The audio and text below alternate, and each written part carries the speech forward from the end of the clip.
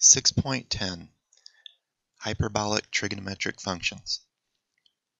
In this section, we're discussing the hyperbolic trigonometric functions and their inverses. We'll start with two simple definitions. First, we'll define the hyperbolic sine function, which is just sin with an h appended. And we'll define hyperbolic sine of x to be the real valued function e to the x minus e to the minus x divided by 2. Notice, because of the way this function is defined, the domain is all real numbers, and the range is also all real numbers. The second function we define is the hyperbolic cosine function, which is e to the x plus e to the minus x divided by 2, which also has a domain all real numbers. But if you notice that e to the x and e to the minus x can never be negative, you'll see that the range of this function doesn't include any negative numbers. In fact, it can't be any smaller than 1 for the output value. So the range for this function will be 1 to infinity. From there, we will define 4 other hyperbolic trigonometric functions, and you can guess that they would be the other 4 so-called regular trig functions with h's appended. So there will be a hyperbolic tangent, a hyperbolic cotangent, a hyperbolic secant, and a hyperbolic cosecant. We define these in a way that's consistent with the way regular trig functions are defined. These will all be reciprocals of other functions. In the case of tangent, though, we're going to define that probably in the way we would expect if we were thinking about these functions being similar in behavior to regular trig functions. We'll define hyperbolic tangent to be hyperbolic sine divided by hyperbolic cosine. Notice that based on our earlier definitions, that would be e to the x minus e to the minus x divided by e to the x plus e to the minus x. We'll define hyperbolic cotangent to be the reciprocal of hyperbolic tangent. Similarly, hyperbolic secant will be the reciprocal of hyperbolic cosine. Hyperbolic cosecant will be the reciprocal of hyperbolic sine. Obviously, now each of those 6 functions can be expressed in terms of e to the x and e to the minus x. Let's look at the graphs. And of course, what we're suggesting here is that all these functions are built out of e to the x and e to the minus x, which are those 2 graphs. Starting with hyperbolic sine, which is 1/2 of the difference of the 2. And point by point, if you were to take y values and subtract them, so for example right here at 1, I would take e to the 1, which would be e, minus e to the minus 1, which would be 1 over e, divide that difference by 2, and I would get this y value. When I do that for all x's, I get the red graph, which is the graph of hyperbolic sine. What's the graph of hyperbolic cosine? It's the sum of the 2 functions divided by 2. And there's the red graph of hyperbolic cosine. Note that the range is 1 to infinity. How do I get hyperbolic tangent? I divide the 2, hyperbolic sine divided by hyperbolic cosine. Remember that if I get rid of those, this is hyperbolic sine, this is hyperbolic cosine. Dividing the 2 gives me this graph. If I take the reciprocal of hyperbolic tangent, I get hyperbolic cotangent. So the green graph you see is hyperbolic cotangent. If I take hyperbolic cosine, which is this one, and reciprocate it, I get hyperbolic secant. If I take hyperbolic sine and take the reciprocal, I get hyperbolic cosecant. And then obviously if I take hyperbolic tangent and take the reciprocal, I get hyperbolic cotangent.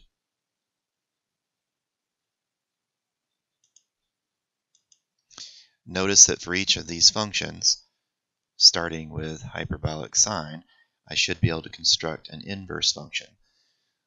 So let's look at the graphs of the inverse functions as long as we're here.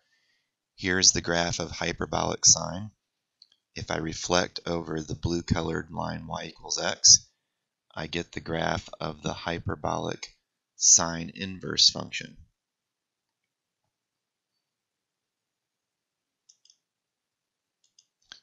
If I take the graph of hyperbolic cosine, we have a small problem. Notice, of course, that that function's not one-to-one. So we take the tack that we did in a previous section in restricting the domains of the regular inverse trig functions. In this case, I'll restrict the domain of the hyperbolic cosine function to simply 0 to infinity. If you want to think of that as the positive half of that graph. So if I make that restriction and then reflect over the line y equals x, I get the graph of the inverse hyperbolic cosine function, which you see in blue. Okay, I don't have this one-to-one issue with any of the other functions, so for each of the other functions, here's hyperbolic tangent, domain and range are both, well, the domain is all real numbers. I'll let you think about the range, but certainly if I reflect that over the line y equals x, I get this, which would be the graph of the inverse hyperbolic tangent function. Similarly, if I take the graph of the hyperbolic secant function, okay, I should say there is one other one that has a one-to-oneness problem, and it should make sense. It's the reciprocal of the cosine, hyperbolic cosine. So again, I make that similar restriction. I restrict the domain to be 0 to infinity. Now when I reflect that over the line y equals x, the blue graph is the graph of the inverse hyperbolic secant function. Hyperbolic cosecant, which was this graph, is one-to-one, and if I reflect that over the line y equals x, I get this blue graph, which is the graph of the inverse hyperbolic cosecant function. That leaves the inverse of hyperbolic cotangent. Here in green was the graph of hyperbolic cotangent. If I reflect over the line y equals x, in blue I see the one-to-one graph of the inverse hyperbolic cotangent function.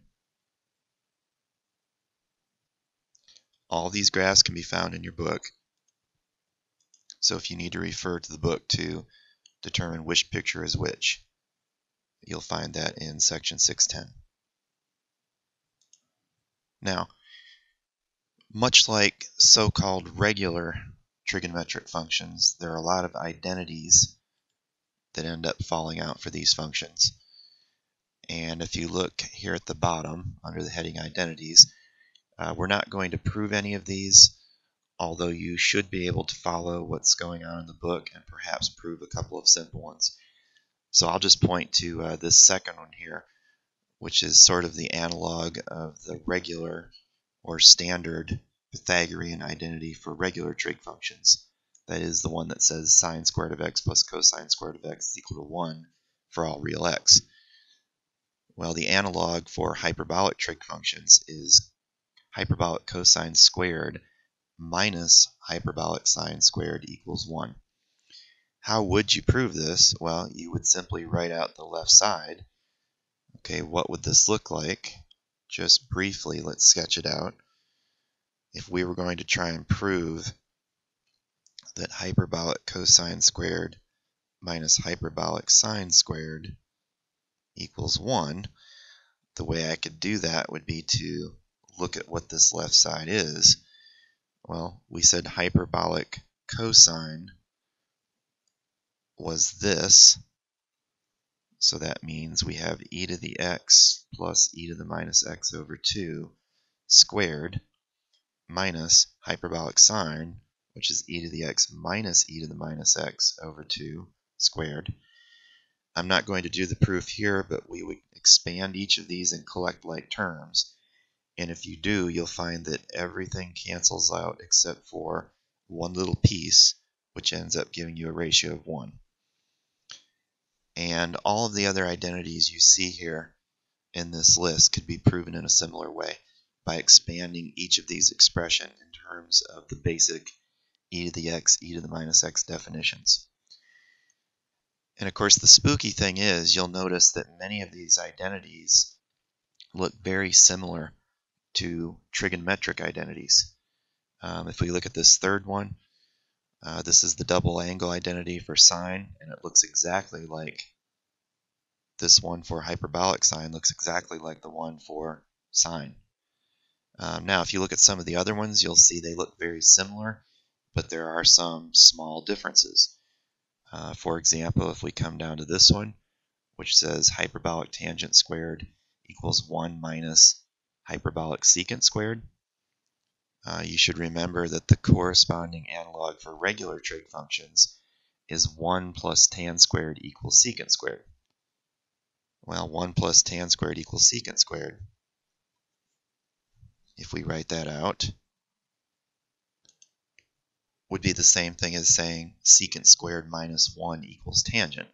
So notice this right side has an opposite sign of what the similar identity for regular trig functions would look like. So some are exactly the same in appearance, some are slightly different. Notice, of course, we have just the reciprocal definitions mixed here. Scroll down here to the sum formula for hyperbolic sine. Looks exactly like the formula for regular sine. You'll notice, though, that the formula for the hyperbolic cosine of a sum is slightly different. There's a sign difference over here on the right side of that identity. Okay, so many similarities, and quite interesting that based on such a different definition, we would get many identities that match regular identities for trigonometric functions in such a close way. Before we get to derivatives and integrals of these functions, which is really what we're concerned with here, the question might be, what are these functions for? Of course, we're not going to get into that much in this class. I'll just say that there are a couple of very interesting things about the inverse trig functions, one of which is the so-called catenary.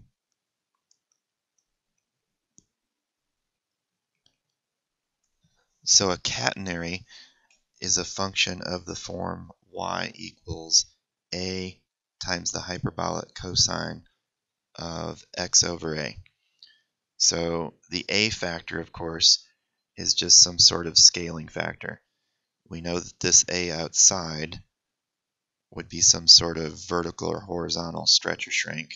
I'm sorry, vertical stretch or shrink, whereas this a inside is doing some sort of a horizontal stretch or shrink. So this a is affecting the shape of the hyperbolic cosine.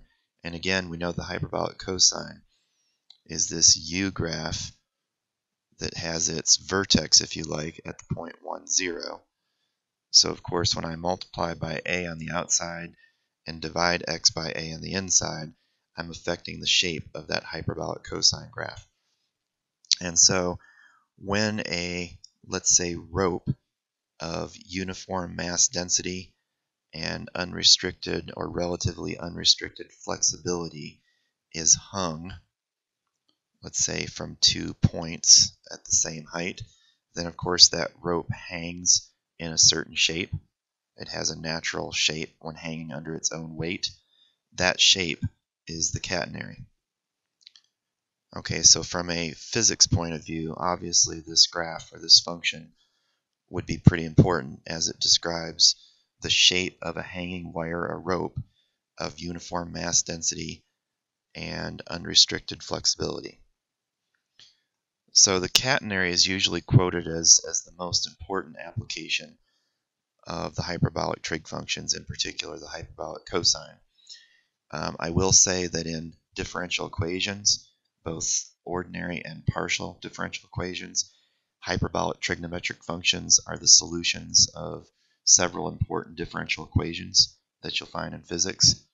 So you'll see these show up every once in a while in this class and the next, but really the next serious place you're going to see them applied is in Calc 4. And then beyond that, if you study applications of differential equations or partial differential equations, you'll see these functions come up every once in a while. The other thing I'd like to look at, which is the really interesting thing to me about these functions. So let's look at this picture where I have the graph in blue, which I'll just point out to you is the graph x squared minus y squared equals 1. We'll talk about that equation in that graph in Chapter 9, but if you've seen it before, you recognize that that's the hyperbola. In fact, in this context, I'm going to call it the unit hyperbola. And if I go back and look at this picture, you notice a couple of interesting things. This A is at the point 1, 0, that x-intercept. And then what am I saying here? I'm saying points on the graph of this hyperbola can be found with x and y coordinates that are respectively the hyperbolic cosine and hyperbolic sine of some parameter t, some third variable t. So what I mean by that is when I change that t value continuously along an interval, I will trace out the graph of this hyperbola as t ranges over that interval. So this looks familiar to us because, or it should look familiar to us if we think about what's happening on a so-called unit circle, where of course points, such as this point, can be referenced by their coordinates in terms of that angle that that line segment or radial segment from the origin to that point makes with the positive x-axis. In this picture, if that angle is theta between that radial line and the positive x-axis, we know from trigonometry that the coordinates of that point on that unit circle are cosine theta, sine theta. Okay, just for a moment, instead of calling that theta like we're used to, let's call it t. So we're not changing anything except calling this angle t, which means this is the point cosine t, sine t. And we know from trigonometry that as t ranges from 0 to 2 pi, we trace this circle once counterclockwise, starting at the point 1, 0, and then ending at that same point. All right, now, interestingly, if I were to ask you, what's the area of this sector? That is, what is the area of this pi piece? Well, of course, we go back to our old trig formula, which says take the area of the entire circle, which would be pi r squared, and take that portion of the circle, which would be measured by the proportion or ratio t over 2 pi. And of course, what I get is tr squared over 2. Or in this case, since this is a unit circle and the radius is 1, I would get t over 2. So a very simple and always interesting formula from trigonometry that says the area of a sector that is swept out or has a central angle of t radians has an area of t over 2. Okay, now let's go back to our picture of the hyperbola. And we're not going to prove this here because really to do it easily, we need something from Chapter 9. So we may talk about this again when we get there. But it turns out that the area of this shaded region, which I'll call that a hyperbolic sector, and again, if you think about it, if I did sweep out an angle with the positive x-axis out to a point where I'm terminating with that green radial line, except now where does that radial line reach? Not to the unit circle, but to a point on this unit hyperbola. Well, it turns out the area of this hyperbolic sector is actually t over 2 also. So again, this is a very spooky parallel. In this picture of the circle, when this angle is t radians, the area of this sector is t over 2. In this picture of the hyperbolic or unit hyperbola, the area of this so-called hyperbolic sector is also t over 2, where t is this parameter that's giving me hyperbolic cosine and hyperbolic sine at that t as the point on the hyperbolic graph, or the graph of the hyperbola. Now, one thing, this t is not this angle. Let's be clear about that. This t has some other meaning in this picture. But this picture does give you some idea, perhaps, why they're calling these trigonometric functions. They do act very similarly to trigonometric functions in a lot of ways. We can see that from the identities. And now there's even this spooky parallel in terms of areas when I compare this hyperbola with the unit circle. Okay, now let's get back to the basics. So let's look at derivatives now. So of course, if I wanted to start out by looking at the derivative with respect to x of hyperbolic sine, okay, the nice thing again about these functions is, since they're defined in such a simple way using exponential functions, I can always fall back on that definition to prove almost anything about these functions. And so we said that hyperbolic sine was e to the x minus e to the minus x over 2. And of course I know that that's really just the derivative of 1/2 times e to the x minus e to the minus x. Okay, what's the derivative of e to the x? It's e to the x. What's the derivative of minus e to the minus x? Well, it's minus e to the minus x, which is plus e to the minus x. But of course, if I look at what I have for an answer there, I recognize that that's just hyperbolic cosine. Okay, again, the weird parallels. The definition of hyperbolic sine gives us that the derivative of hyperbolic sine is just hyperbolic cosine. Okay, real quickly, let's look at the derivative of hyperbolic cosine, which should be the derivative of e to the x plus e to the minus x over 2. Okay, again, derivative of e to the x is e to the x. Derivative of e to the minus x is minus e to the minus x. So what do I get for a derivative of hyperbolic cosine? Precisely hyperbolic sine. Okay, notice this is where the parallels are deviating just a little bit. For a regular cosine function, the derivative of cosine would be negative sine. But for the hyperbolic cosine, the derivative is just hyperbolic sine. So notice these two together say that the derivative of one of these is the other, and vice versa.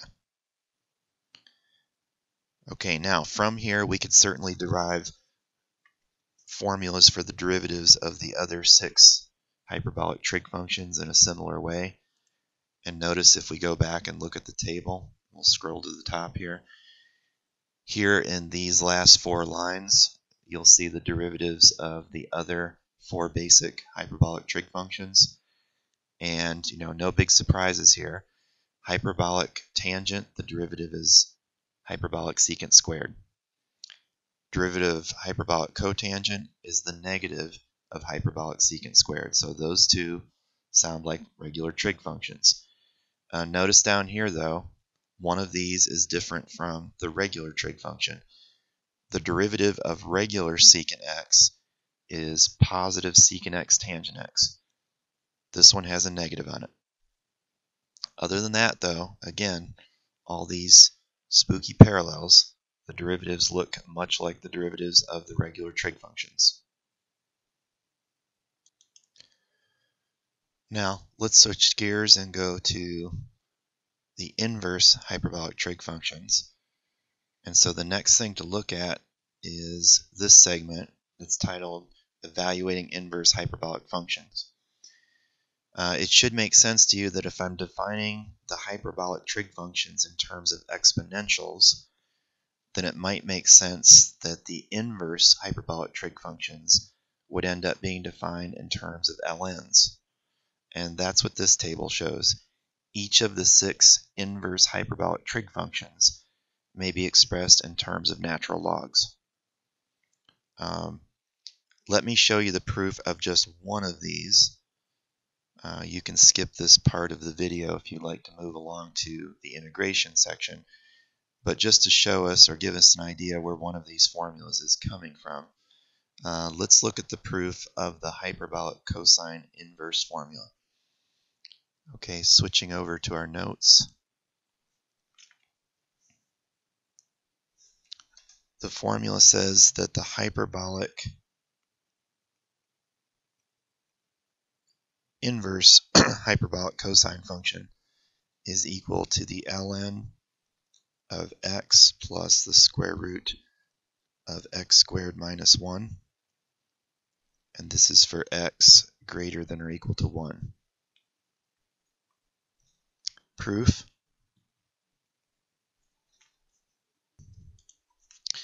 Well, let's say we had y equals hyperbolic cosine inverse of x for x greater than or equal to 1. Of course, that's the same thing as saying that x equals the hyperbolic cosine function evaluated at y. What is hyperbolic cosine of y? Well, by definition, it's e to the y plus e to the minus y over 2. Or in other words, x equals e to the y plus e to the minus y over 2, which of course is 2x equals e to the y plus e to the minus y. If we multiply both sides by e to the y, we would get 2x e to the y equals e to the 2y plus e to the y times e to the minus y, which would be 1. If we move everything to one side of the equation, we get e to the 2y minus 2x e to the y plus 1 equals 0. If we notice, this is a quadratic function in u. That is, if u is equal to e to the y, which means we could solve for u, that is, solve for e to the y, by using the quadratic formula. And that would be with a equals 1, b equals minus 2x, and c equals 1. And so when I do that, I'm going to get e to the y equals 2x plus or minus the square root of 4x squared minus 4ac, which would be minus 4, over 2a, which would be 2. And notice how nicely that simplifies. It simplifies to x plus or minus the square root of x squared minus 1. Okay, note that if y is equal to 0, that of course implies that e to the y equals 1. Also, if x equals 1, e to the y is equal to 1. If x is equal to 1, y is equal to 0.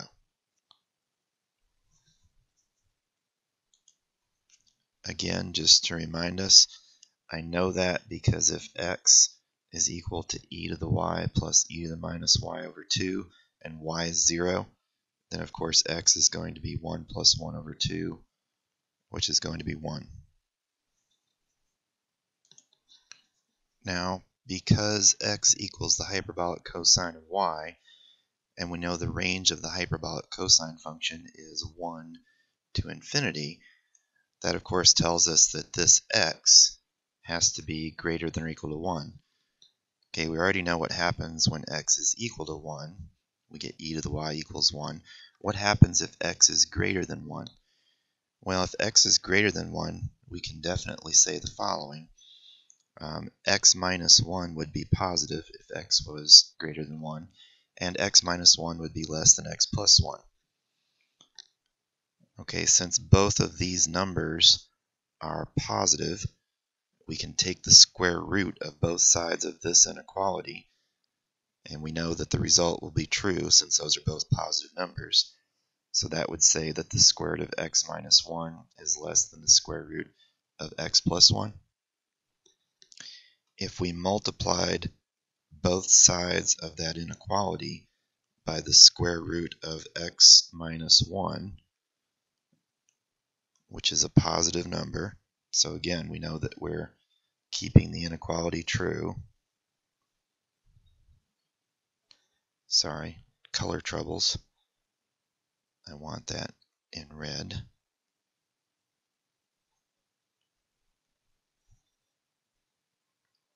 Okay, if we do that, what happens? Well, of course, the left side just becomes x minus 1. The other side becomes the square root of x squared minus 1. And what does that give us? Well, we could say that gives us that x minus the square root of x squared minus 1 is less than 1. Okay, notice in our solution that we got up here, there were two possibilities. One was that e to the y could be x plus the square root of x squared minus 1, or e to the y could be x minus the square root of x squared minus 1.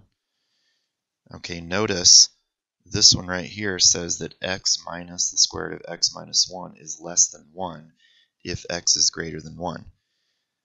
But that would say that e to the y is less than 1.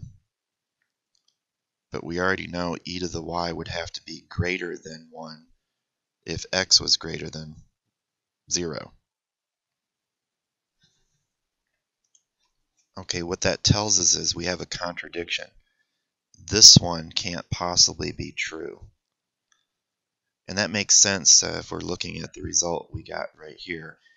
We can't have this e to the y being two different things. We know e to the y, this basic exponential function, is 1 to 1.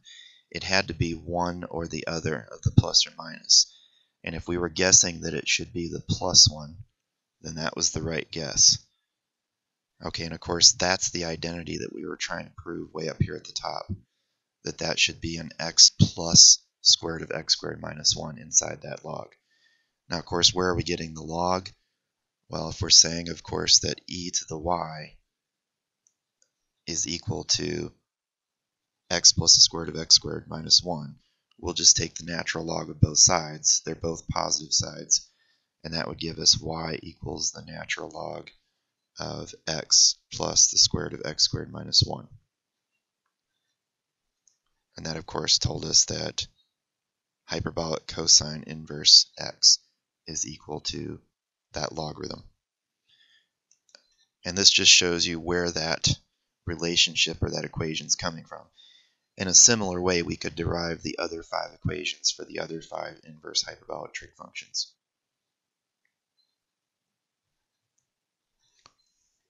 Okay, now let's look at derivatives and integrals of these. And so, just for starters, let's look at the first one, derivative of hyperbolic inverse functions, inverse sine hyperbolic function. We could start out with y equals inverse hyperbolic sine, And you've seen this trick before. We did the same thing when we were determining what the formulas were for the derivatives of the inverse trig functions. That's equivalent to saying x equals the hyperbolic sine of y. That means that dx dy equals the derivative of hyperbolic sine y with respect to y, which is hyperbolic cosine y. Now, if you look back at how we proved the formulas for the derivatives of the regular inverse trig functions, in each case it was a matter of taking this result that we got when we found dx dy and re-expressing that right side in terms of x by using some identity. Okay, the identity we want here is the one we saw earlier that said the hyperbolic cosine of y minus the hyperbolic sine squared of y equals 1. In other words, hyperbolic cosine squared of y is 1 plus hyperbolic sine squared y. And that means hyperbolic cosine of y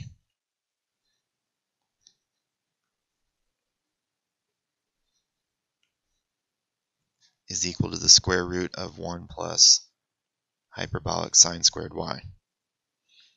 So that says that dx dy is equal to the square root of 1 plus hyperbolic sine squared y. But of course, from where we started, especially that line right there, we know that's really just 1 plus x squared under that square root.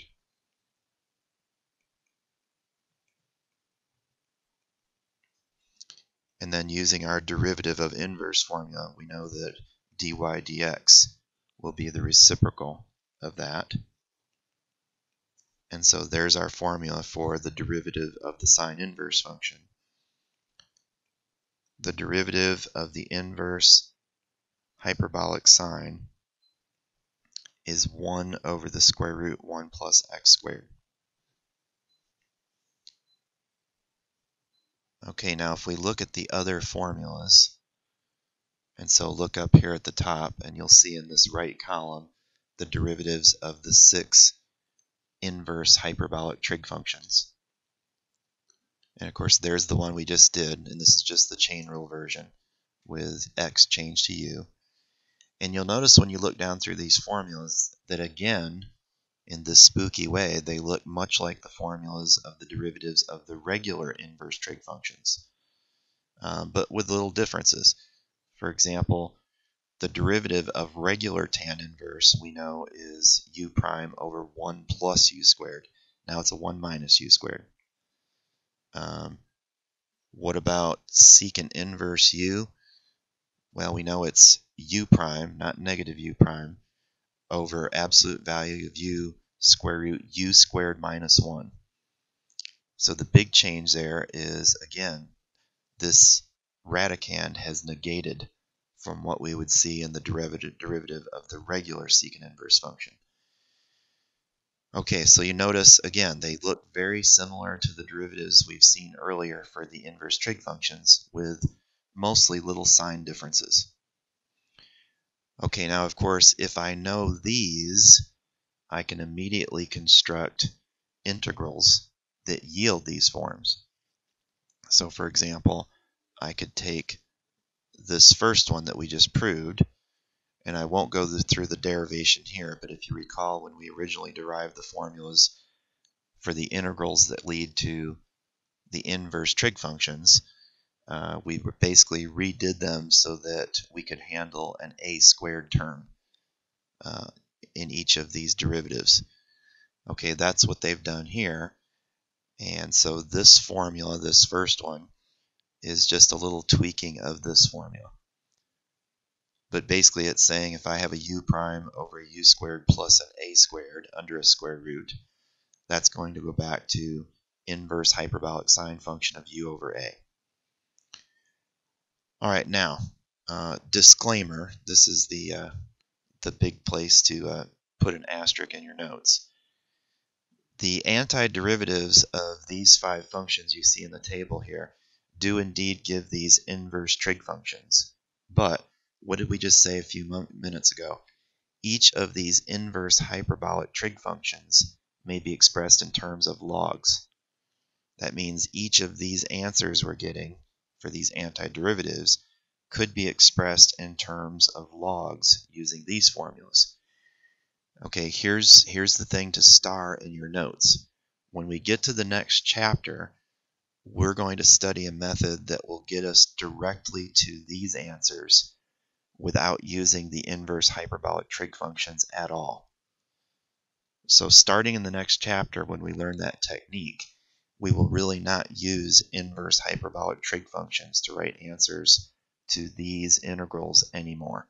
That is, once we learn that technique, if we're integrating something like the integral of du over a squared minus u squared, we won't write our answer from this formula where we know it's an inverse hyperbolic tangent or inverse hyperbolic cotangent.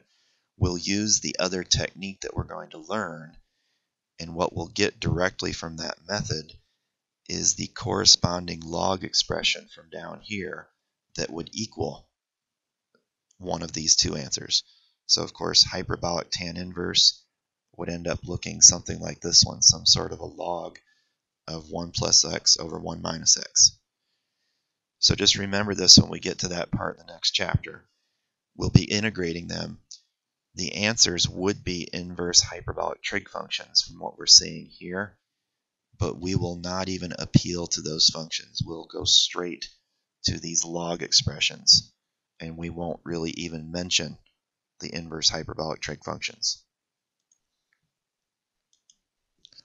Okay, so the main thing I want you to do with this section is just do a little bit of homework just to become familiar with the functions, to know they're there, to know how to take the derivatives. Integration we're not going to worry about so much because we're going to deal with that in the next chapter. Okay, let me know if you have any questions. That's a good place to stop.